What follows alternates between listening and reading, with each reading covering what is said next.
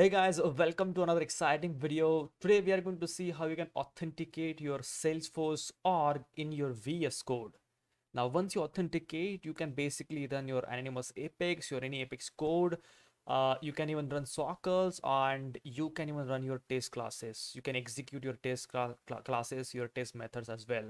So everything that you can do in your developer console, you can do all of these things in your VS Code as well. So let's get started.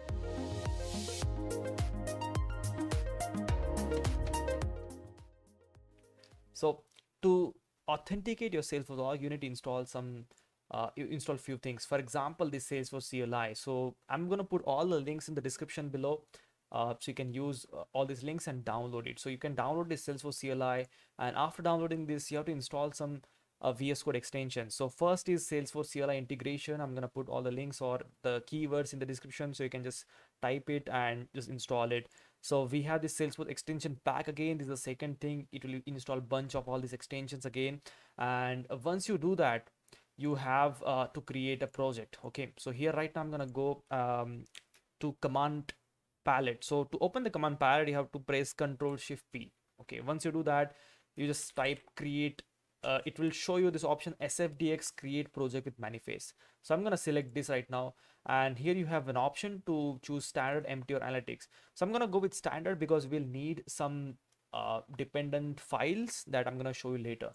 So once I select the standard, it'll ask me the project name. So I'm just gonna select test1, for example, here. And again, I have to give the directory. So I'm just gonna select one of my directories here. I'm gonna click this create project. So once I do create project, you will see I have all these files here. The most important file here that we are going to use is hello apex. This is what is going to run all our anonymous code. Again, we have this package.xml. This is going to retrieve all the apex classes. Let's say you want to retrieve some test class, you want to retrieve some apex classes or a component, LWC, anything. You can retrieve all of these things. Even you can run your SOQLs as well. So let's see if so before executing all these things, you have to authenticate your org. So right now we just created one project in your local repository. Okay, locally we have created this thing. So if so once all these things are done, you have to load your extensions. So okay, it's gonna take some time to load the extensions. Right now there should be an option here in the bottom to authenticate your org. Okay, so you can see here once now all the extensions are loaded. In the bottom you can see no default org set. So this is where the magic happens. Basically, from this is where you have to authenticate. So once I click on this no default org set, it's gonna activate the extension again. Now this is just the first time you have to do. Okay, you don't have to do this like every single time. You just create one project and then you just need to authenticate. So here I have this option called authorize an org. And once I click this authorize an org, you have to choose production, sandbox, or even custom URL. So whatever your sandbox is based on, if it is a test sandbox, if it is production, you can basically authenticate anything. So right now I'm just gonna go with the production because I have some orgs which are on my trailhead and they use this login.salesforce.com, or you can do anything. Basically, you can choose your custom URL as well. So I'm gonna go with the production. If you have your sandboxes on test.salesforce.com, so you use this second option here. Okay, now I'm gonna give this as test1 only, and you just need to give the alias. Now you can see I have some commands here. So these are the commands that you can even run to authenticate your org. But right now, once I hit this command in my command palette, it will open this page. Okay, now here you have to log into your salesforce.com. So I'm just gonna log in into one of my sandboxes. So once I log in, okay, once I log in, this will basically authenticate my VS Code. So you can see my org, which is basically test1. I gave an alias, so that is authenticated right now. Okay, so I can basically do anything now. Let's say there is this hello apex. I can run this apex code here. Let's query some accounts maybe. Okay, so I'm just gonna write a list of accounts here. Okay, account is equals to select ID, name from account here. Okay, and I'm just gonna see how many accounts I have.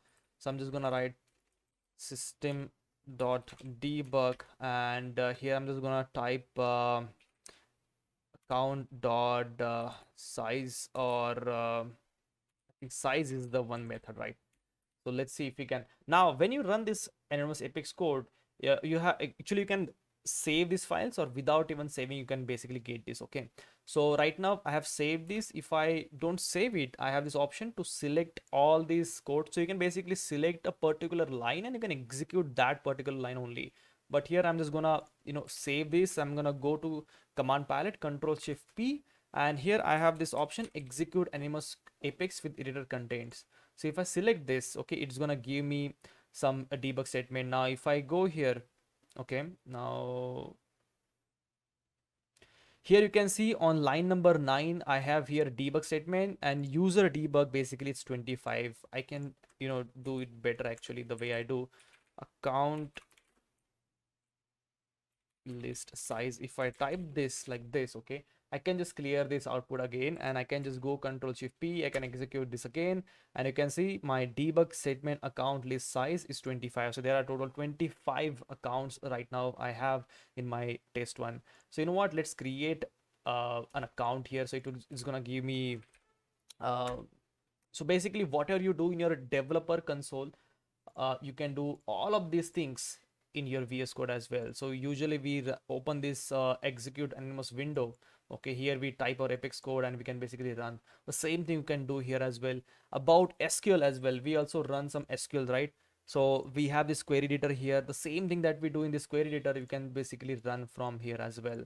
So here I have this execute query with currently selected test. So it there are few commands here again. I'm just gonna select this, then Control Shift P, execute SOQL query with currently selected text. So I just need to select this, use this REST API here, and once you do this, okay, it's gonna give you all the accounts right now. So these are all the accounts I have. So that's how you basically use this thing. You can create your Apex classes, LWC components, and even test classes as well.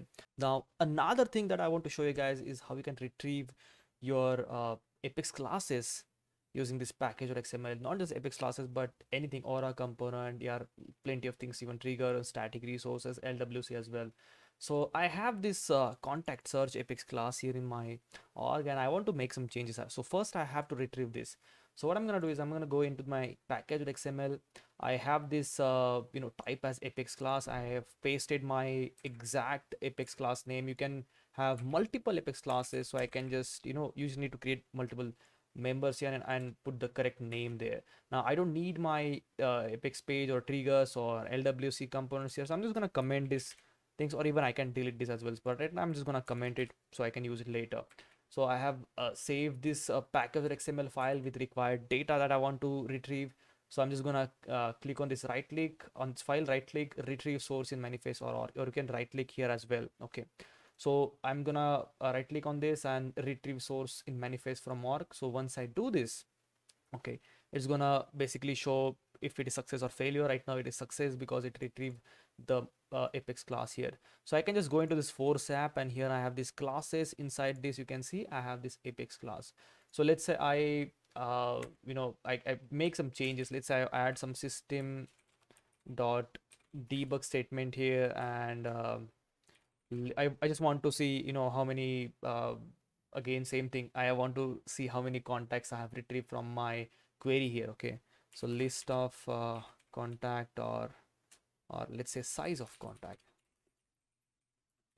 So I'm just gonna make some changes. Again, I'm gonna put this variable dot size, and that's it. Now I made this change and I want to deploy. This change will not be present on my sandbox here. Okay, so I have to deploy this class. So there is option deploy the source to org. So once I click this, okay, it's going to deploy this changes to the org here.